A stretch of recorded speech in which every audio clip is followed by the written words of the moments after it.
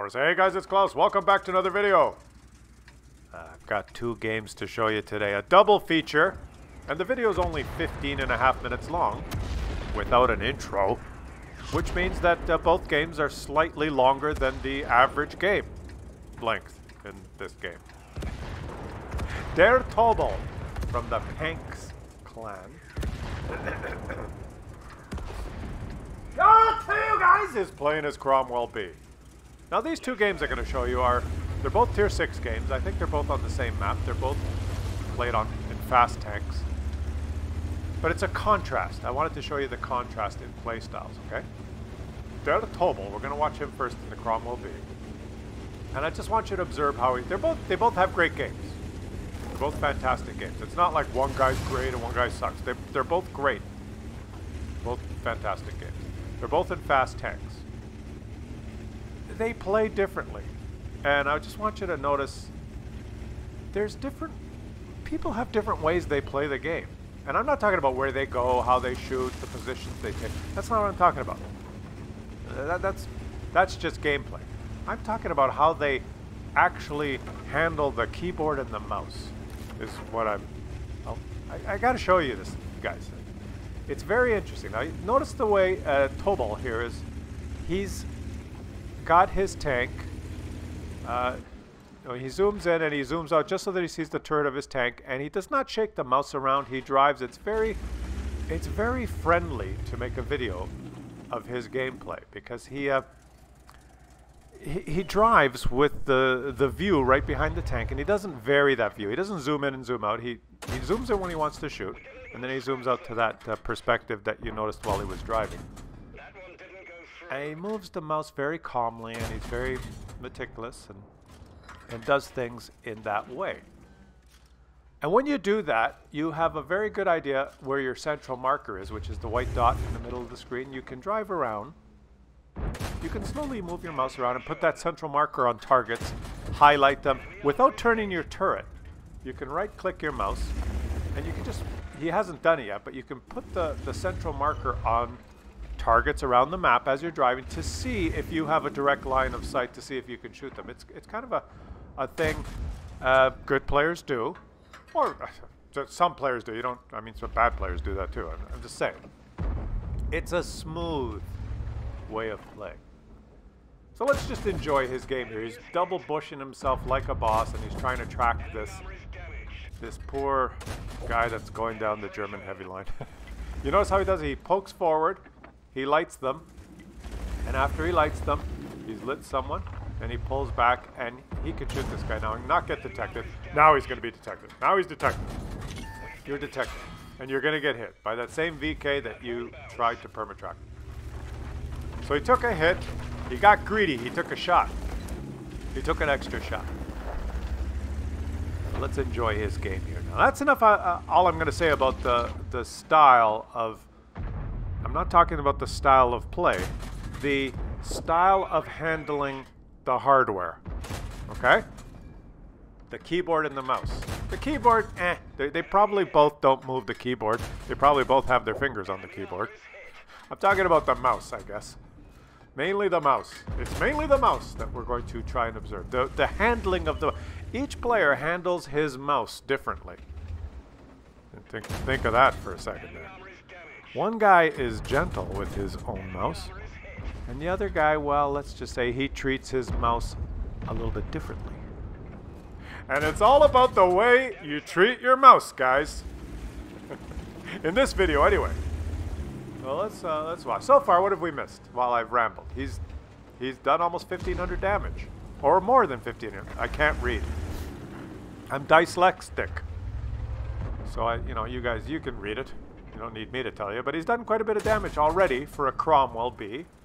This would be a pretty good game. It wouldn't be like a Unicom game, but it would be a pretty good game in a Cromwell B. It's an encounter game, so there's a lot of stagnant gameplay. People muddling around the base. Should I go in the base? What do I do? There's a lot of that going on. All his heavies are behind him, kind of on this, because you can shoot the base from here, I guess, is why they're here. So this spawn on the north side gets this and that island that they can shoot the base, and the poor enemies kind of blunder forward like this, and they get shot over and over and over and over again. And you know what?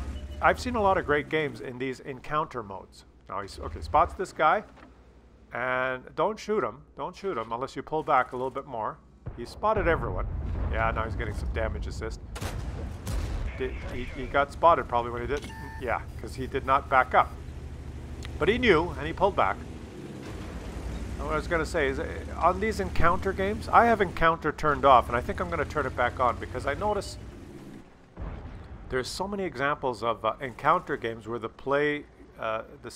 style of play becomes so stagnant because people just muddling around the base or just staying in pretty obvious positions that if you get a situation like this, you can just farm. And I've seen so many really high score games, damage-wise, on encounter. There's no need in encounter to go down the one line or the southwest corner of the map. Like, look where the base, the fight is all around this area. Usually, a good team could, like a platoon, could push that one line and flank and win the game. I'm not saying that's not a good play, but I'm saying a lot of the times it's just a bunch of guys just kind of parked around the base like this. A few of them venturing up the hill, and you can have these games where you don't go anywhere and you get a shit ton of damage. Now he is going to go somewhere. Okay, they're winning 9-5. But it's not going to be just a runaway victory. He's got a shit ton of spotting. And this guy's just given up. Leaping off the cliff to his death. Got spotted there. He's got more spotting assist than he has damage, which is incredulous. Now he's gonna move. Now watch when he drives there. You see how he's driving? He's easy to watch. You see the central marker, the white dot? He can like put that on an enemy. Like, oh, he stopped. He could have. He's just gonna take this guy out. He's tracked him. He's going to get more assist.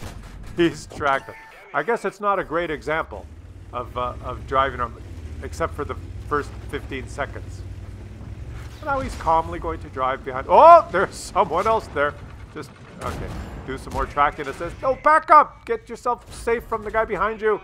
He's switched to APCR. Oh, one more. Oh, the Alpha. You need. Where's my Alpha? A kingdom for my Alpha! This guy accidentally killed him. Just a calm little game in a Cromwell. And let's check the results here. He's over 3,000 damage, over 4,000 spotting assist. Just incredible on an encounter. 3,400 damage, more than that. How much spotting assist? Did he get any? Almost 5,000. Just ridiculous. It didn't seem like that much of an effort, did it? Well, now we're going to watch Herbie 36.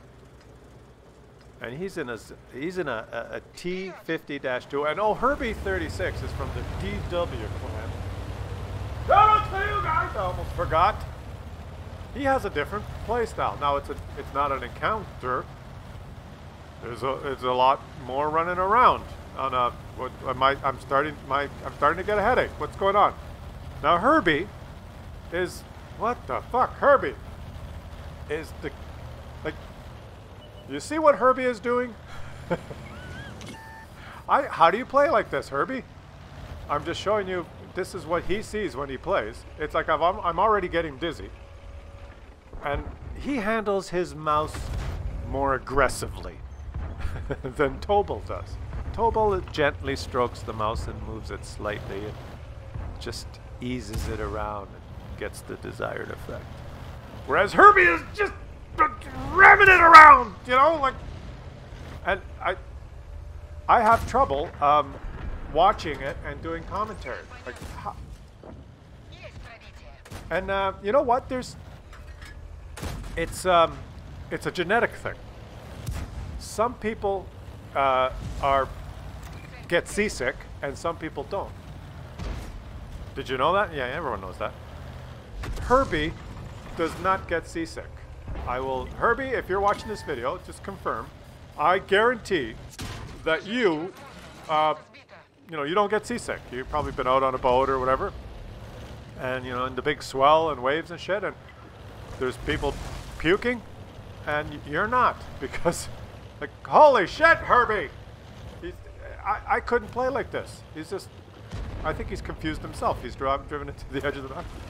This constant zooming in and zooming out and this and that. And, oh, holy shit, I'm going to have to go to third person here in a second, guys.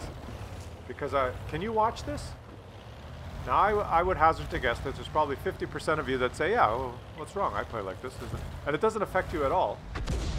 And I bet there's 50% of you that are watching this saying, holy fuck, I can't watch this. You're probably getting motion sickness. And now I think I've switched to third person. Whew, just to get a break. I can't.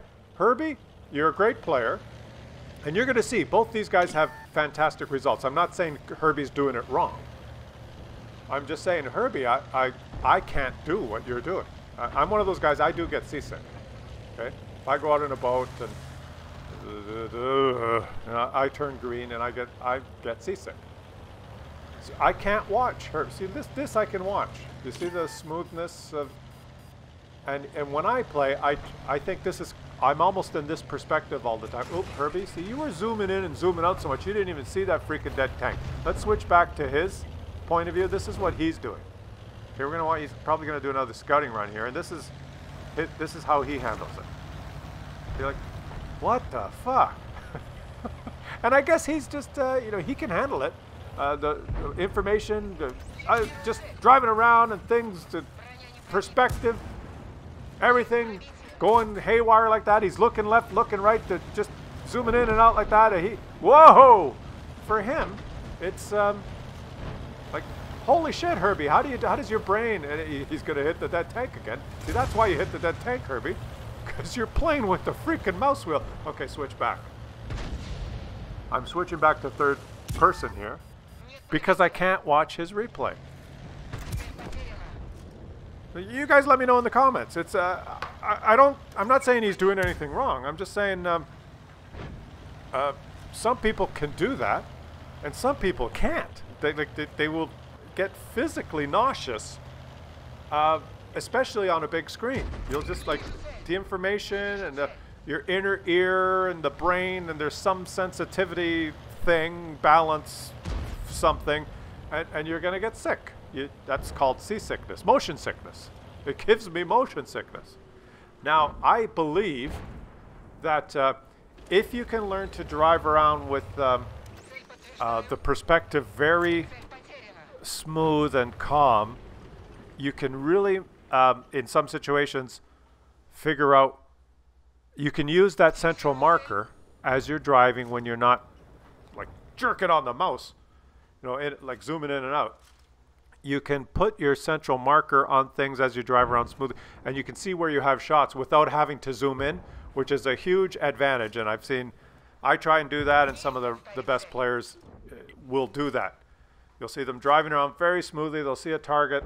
They keep their turret by pressing the right mouse button so the turret doesn't move, and they just slowly move the central marker onto the target to see if they have a shot, and the target will highlight, and then they'll stop, turn the turret, and shoot. They don't have to zoom in, zoom out, move the turret, because if you move the turret to check, then your turret's sideways, you get hit from someone else you haven't spotted. You know, it's very, I've seen some of the best players are very controlled and meticulous in how they handle their mouse. You know what I'm trying to say, guys? Let me know how you play, and let me know whether you, like, when you watch this replay from Herbie's point of view, whether, now Herbie's probably wondering, what the fuck are you, why are you saying all this, making fun of me? I'm not making fun of you, Herbie. You're gonna have a great game, and I think you're a fantastic player. I'm just saying that I can't do. Oh, look at that bush down there. That guy's beyond your detection range. I'm saying that shout out to you, buddy, because somehow you can handle, your brain can handle more information than my brain can handle. I would get motion sickness trying to play the way you do, but Herbie is a master, and he's just chewing through the enemies. He did not fire his gun a lot, but you guys wait till you see the result here. Okay, now he's moving in for the mop-up damage. And shout out to you, Herbie, man. You do it like I can't do it, buddy. You had an amazing game. Check out these results, guys. And shout out to both of these players. Look at this. 3rd mark on his barrel, right? On top. How much detection did he do? He did almost 5,000 spotting assists. So, you know, Herbie gets his 3rd mark. He's better than 95% of players. So what he's doing works for him. Absolutely incredible. I just wanted to contrast those two styles because, I don't know, that's not a topic that's talked about a lot, but let me know in the comments how you play and what you think of the 2 different styles. And remember, there's no right or wrong. It's just our brains are all different. And let's face it, people play with their mouses. Everyone enjoys their mouse in a different way. Let's just say it like that.